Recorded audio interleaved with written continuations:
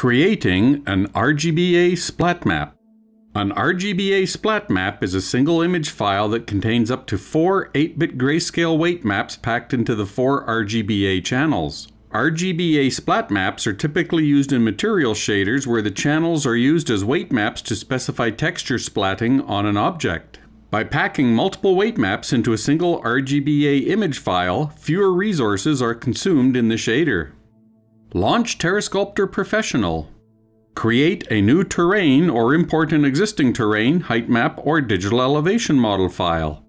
For this tutorial, I will be importing a digital elevation model from the TerreSculptor free terrain pack available on the TerreSculptor forums.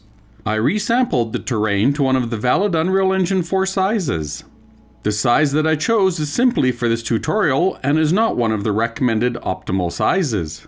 See the Unreal Engine documentation for the small list of recommended landscape sizes. I left the terrain altitude at the maximum range and adjusted the terrain properties Y spacing value to 128 in order to restore the terrain's aspect ratio in the 3D viewport. The reasoning for leaving the terrain using the maximum range of 0 to 100 is so that any modifiers and tools used on the terrain are basically in simple to use percentage values. The weight maps used in the RGBA Splatmap are extracted from the terrain altitude information using the items on the Extract menu. For this RGBA Splatmap, I will be extracting a high altitude mask between the altitudes of 60 and 100. This will be used for a snow texture for snow-covered mountain peaks. Save the mask to disk using the File Output Save button. The extracted high altitude mask. I will extract a low altitude mask between the altitudes of 0 and 10.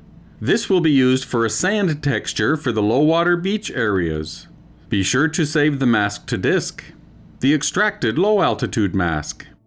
I will extract a slope mask at angles between 55 and 90 degrees. This will be used for the rock texture for the steep rock face slopes.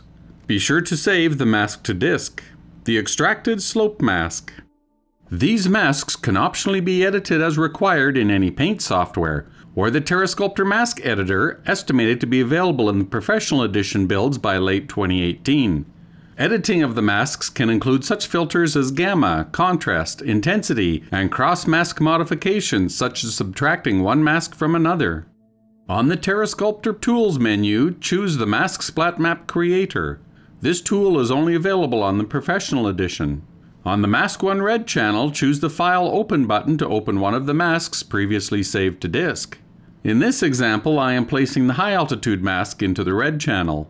Repeat the procedure and open the low altitude mask into the green channel. Then open the slope mask into the blue channel. All 3 masks are now loaded into the RGBA Splatmap. Note that the alpha channel is an automatically calculated difference mask to the values in the red, green, and blue channels.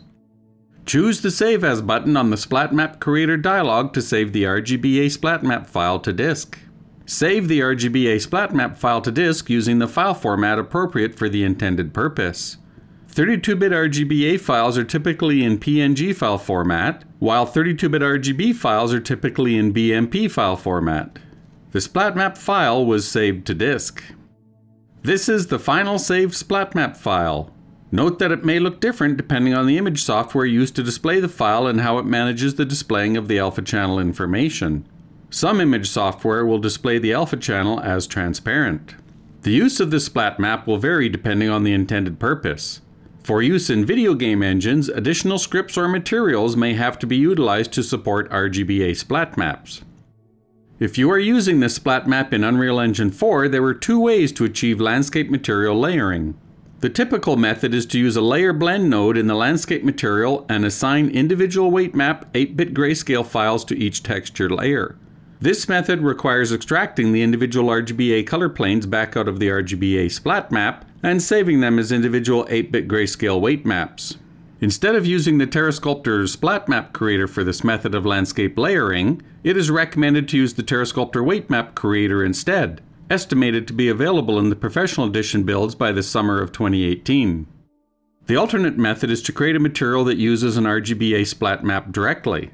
This involves creating a material that uses multiple cascading height lerp nodes. Note that as of UE4 4.1x, there is an error in the PNG image importer that causes 32-bit PNG images to import with horizontal pixel striations. To get around this issue, save the Splatmap from TerreSculptor as a BMP file, which will only contain the RGB channels, and import that into UE4.